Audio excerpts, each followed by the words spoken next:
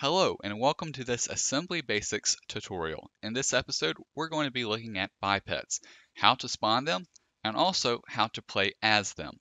Now, it's important to note that I've covered a lot of the basics already in my tutorial series, so some of the things I'm not going to be looking at very specifically. I'm going to assume that you've already seen those videos. Let's get started. The first thing you need to do is extract a tag from whatever map you want to use. I've already done this. And then you need to open up the map that you want to use that does not have the tag yet. Once you're there, go ahead and import and whatever model that you're looking at. In this case, if we're looking for a marine, then we can import that here. And we can go ahead and wreak havoc now that we have those tags injected. So let's go ahead and open up the biped tag for the marine. And if we want to use this in a multiplayer setting, then we need to change the multiplayer object properties to 1. And we're going to go ahead and we're going to go ahead and poke that change. Additionally, once we're here, we need to basically spawn this biped in. But how do we do that? Well, there are a multitude of ways to do anything in assembly. For instance, we could assign this as a child object to a vehicle. We could change the initial projectile of a weapon. We can even place this in the forge menu. So I'll just go ahead and open up the Warthog HLMT tag, and I'm just going to change the child object. For me, that's pretty much one of the easiest ones to do. So that's what I'm going to do with the forge menu. You might have to, you are going to have to make a new space for it, and it can be a pretty lengthy process if you want everything to be pretty. So I'm going to change the chain gun on the Warthog to the actual biped tag for the Marine. And now this Marine should load in just fine on the Warthog. And there you go. So now let's look at how do we play as this biped. Really easy to do. First thing you need to do is open up mapg or globals. And there's a problem that comes about if you don't do this next step. So let's just say that we were to change our third person model under third person unit from Spartans to Marine. Very simple change. What's the problem? The problem is we have player customization in the game. So if you have a piece of armor or something, then that can interfere with the model loading properly. And so how do we disable that? Well, pretty simple. Just type in player customization.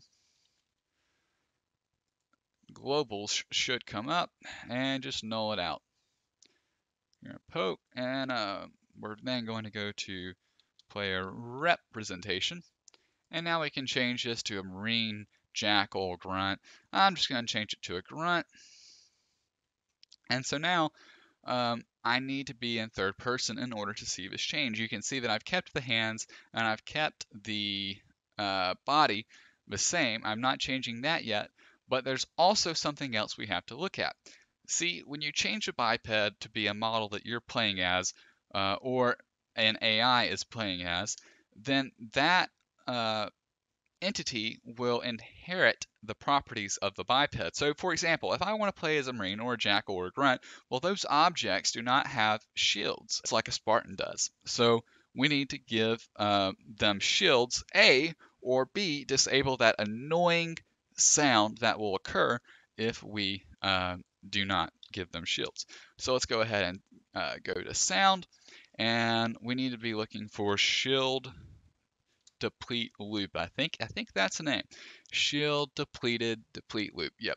And what you can do here is basically whatever sound class you want to use, look for something that's not as annoying, or just disable it by selecting a range index that is not in use. So it might be a random number, it might be 0.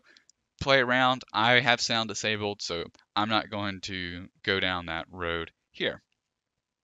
So once you've done that, let's go ahead and change our person to the Marine.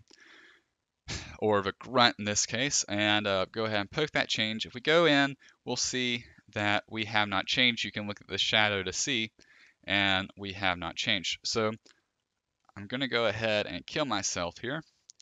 And now I'm going to make the assault rifle third person. Now keep in mind, you can also make equipment pieces a third person property as well by typing in the same thing and going to basically the same flag set and checking the flag that says third person camera. So now when I spawn in, guess what? I'm a grunt. And I don't have any shields because they're not charging. Like I said, you inherit the properties of the biped you're using. So we can give a grunt shields, we can take away the HUD where it says warning. There are multiple ways to solve this problem, but do so as you wish. So that wraps up this assembly tutorial.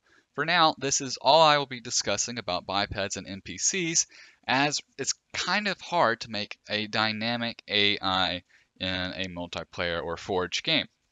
Though if you found this video was useful to you, then consider liking or sharing it to someone that might find it useful as well. As always, thanks again for watching.